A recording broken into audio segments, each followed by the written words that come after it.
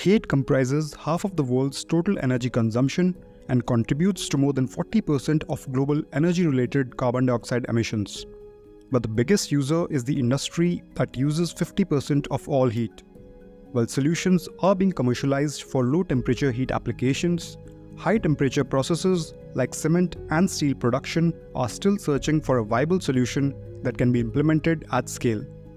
A new way to capture solar heat could finally make solar thermal the choice for high-temperature industries. How it's made possible, let's see in this video.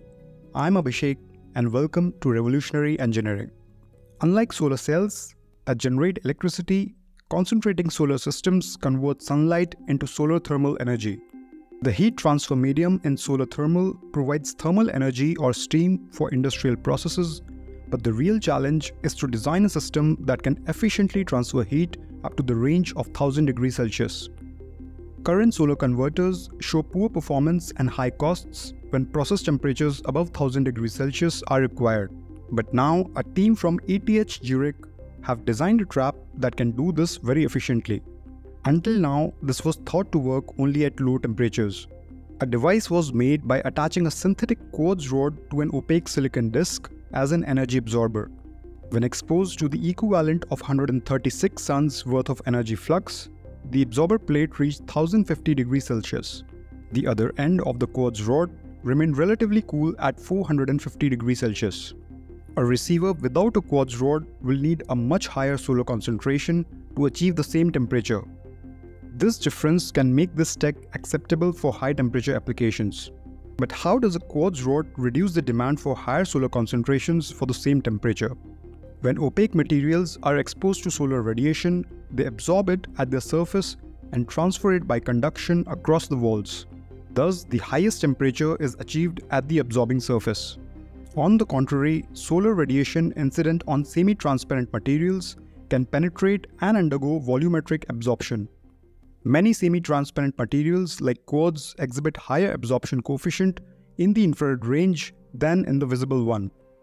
The absorption coefficient determines how far into a material light of a particular wavelength can penetrate before it is absorbed. Using the right combination of radiative source and semi-transparent material, it is possible to achieve higher temperatures in the bulk of the material than at the surface. To understand how this would work, let's consider an opaque absorber. When the solar radiation is incident on it, a portion is lost as radiation since the radiation losses are dominant in high temperature range, which is also the case with actual solar receivers. This significantly reduces the thermal efficiency of the heat transfer device, which is the ratio of useful heat and incident solar radiation, where the useful heat is the difference between the incident radiation and that lost from the surface. Now for an opaque heat transfer device, the surface temperature is greater than the absorber temperature on the other side, which in turn is greater than the temperature of the heat transfer fluid T out that takes away the useful heat. But if we see the device with semi-transparent material attached, the surface temperature is less than the absorber temperature on the other side, which in turn is greater than the heat transfer fluid temperature. Thus, interestingly, for the same output temperature, thermal trapping occurring in the semi-transparent heat exchanger results in a lower surface temperature, reducing radiation losses and in turn increasing thermal efficiency. This is quite similar to a greenhouse effect seen on Earth that is believed to be the main driver for current climate change. To prove this experimentally, a cylindrical 74 mm diameter and 300 mm length quartz rod was positioned horizontally and insulated. Concentrated solar radiation from the high-flux solar simulator entered the rod from the left face. The right face of the quartz rod is in contact with an opaque silicon carbide disc serving as the solar absorber. The red dots along the rod axis from 11 to 15 and on the absorber disc 16 are thermocouples measuring the temperature of the semi-transparent material. These thermocouples were introduced in radial holes manufactured in the quartz rod such that the temperature points lie along its axis. T16 measured the temperature at the interface with the rod. The experiment lasted for up to 8 hours and the heating progressed until steady-state conditions were reached.